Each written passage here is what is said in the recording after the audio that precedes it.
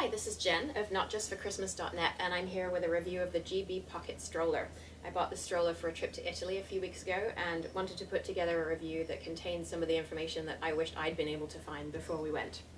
So one of the first things I wanted to mention is that this stroller has very good forwards and backwards stability, but if you are taking it over any kind of cobblestones, as we did in the streets of Florence, or you're going up and down curbs to try and maneuver around people, the wheels tend to shimmy backwards and forwards a fair bit, and they can actually spin around in circles while you're moving forwards.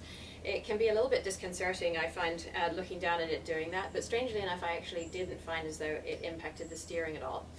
You can lock out the front wheels using this button so that they only move forwards, but actually I found that made steering more difficult when you're maneuvering around up and down curbs and that kind of thing. So I can imagine it being helpful if you're going forwards a long way in one direction, like on a beach for example, but for in a city I actually didn't find that so helpful. So not something that made it too difficult to use, but just something that was a little odd, I thought. So moving on, one other thing that I learned the hard way was how to maneuver this thing up and down curbs. So going up is actually not that difficult. Put the wheels on the curb, lift the stroller up and move forward. It was going down that was the hard part. So my instinct is when I'm moving off a curb is to put the wheels down as soon as I can, and what I found was I'm actually bottoming out on a metal bar that's running across the front of the stroller.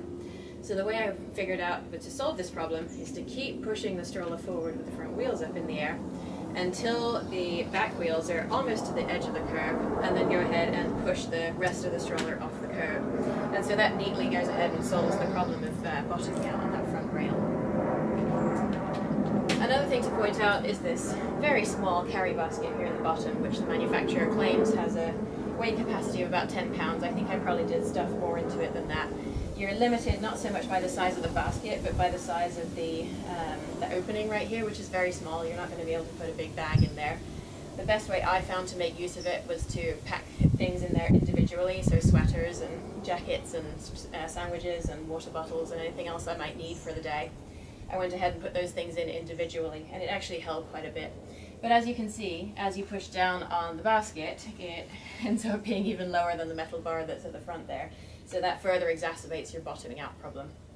But again, something that can be solved by just pushing the stroller towards the edge of the curb before you go down.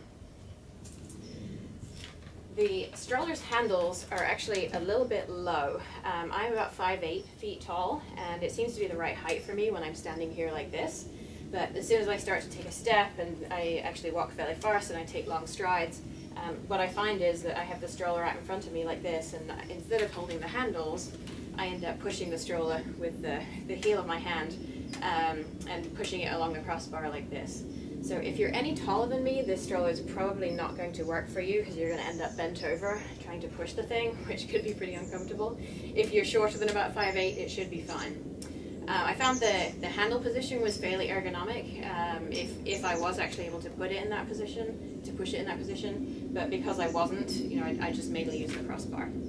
And I did find that a fair bit of vibration, especially on cobbled streets, came up through the stroller, but it's just something I kind of learned to live with. One major flaw on this stroller, I think, is the sunshade, which unfortunately is basically useless. If the sun is directly overhead or is behind you, then your child gets great protection. As soon as you turn a corner, sun's coming in the side, and your child is no longer protected. So my 2-year-old actually found the best thing to do with this was to play hide and seek, because she can pull it down and play peekaboo. But as a sunshade, it's not really good for much. So you will want to make sure that your child is wearing sunscreen and or a hat. The stroller straps, for some reason she is actually able to get her arms out of these fairly easily. The stroller has some anchor straps on the back right here, and these will actually slide up and down, and they can be tightened as well. Even though they're all the way down and quite tight, she can actually get her arms out of it quite easily, and when she does that, she's able to lean forward and reach towards the wheels. We never had an incident where she tipped over or caught her fingers in the wheels or anything like that. But just something to be aware of, especially if you have a longer armed child. So finally, one thing I wanted to mention about taking on a plane, which is I think the main reason why people are going to buy this stroller, is because you can actually take it on a plane. It will fit in the overhead bin and under the seat in front of you on any plane that I traveled on. That goes from the long-haul international flights to the puddle jumpers, 2 seats on each side of the aisle with tiny overhead bin space. I was able to fit it overhead on any kind of plane that I traveled on. The main issue I had actually was convincing the gate agent that it would fit. And so when I showed up for my first couple of flights with the stroller to the gate, they said, "Oh, you have a stroller, let's tag it, we're going to check it under the plane." And I actually was not able to convince them that the stroller would fit on the plane. So the way that I figured out to get around that is to arrive at the gate with the stroller folded up. So if the gate area is busy, then you can kind of do it at the back of the crowd. And so if the gate agent doesn't see it unfolded as a stroller, then you get to the area where you check your boarding pass, and you just have a folded up piece of luggage that is very small and happens to be a stroller, and probably they won't even realize what it is, and you should be able to take it on the plane just fine. So one thing I really liked about the stroller is this crossbar, which is the functionality of it, I think, is probably something that was not intended. When I travel alone, I often have a big duffel bag with all of our stuff in it, and so when I'm in the airport, I'm dragging that behind me, and I'm pushing the stroller in front of me, and it's very difficult for me to maneuver a regular stroller with just the 2 handles on the side, because it's hard to steer with just one hand off to the side.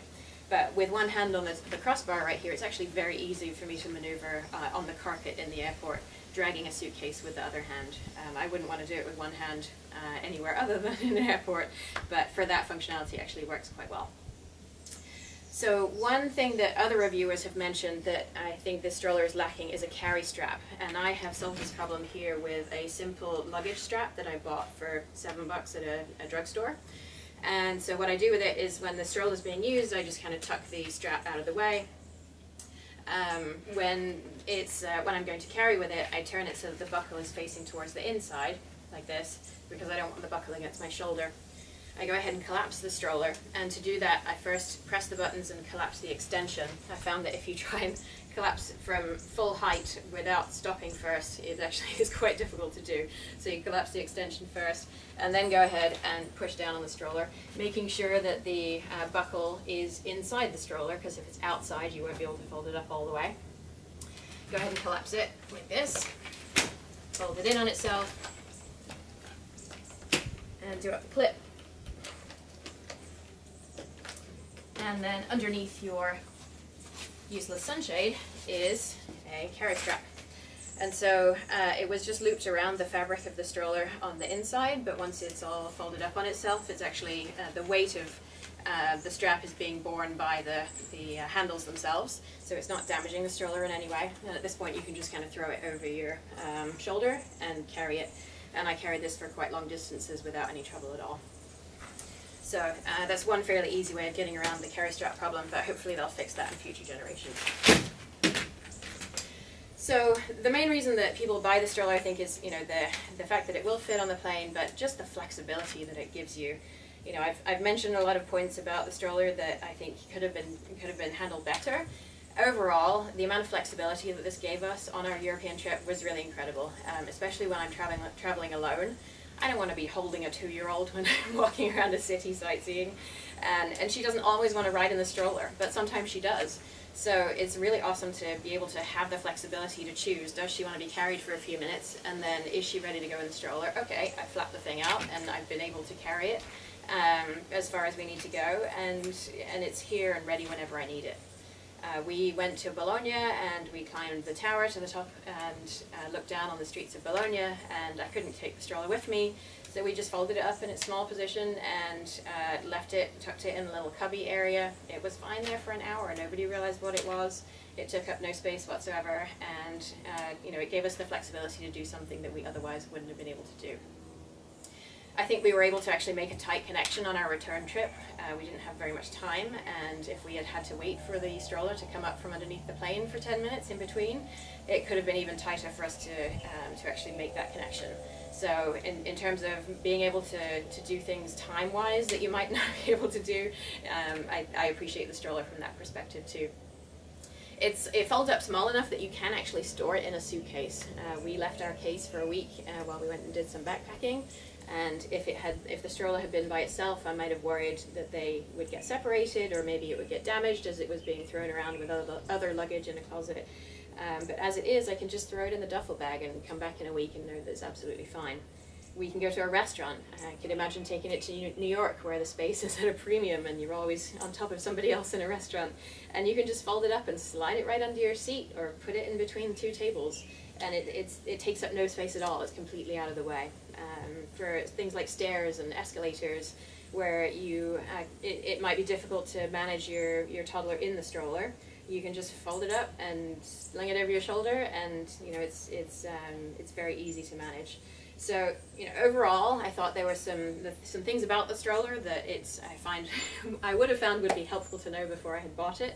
But overall, the flexibility that it gives you in terms of what you can do while you're traveling, to have a stroller that folds up that small, I think is something that ultimately makes me recommend it to travelers who are looking to bring a child, a toddler who's not yet fully walking by themselves, but is also not yet being pushed all the time.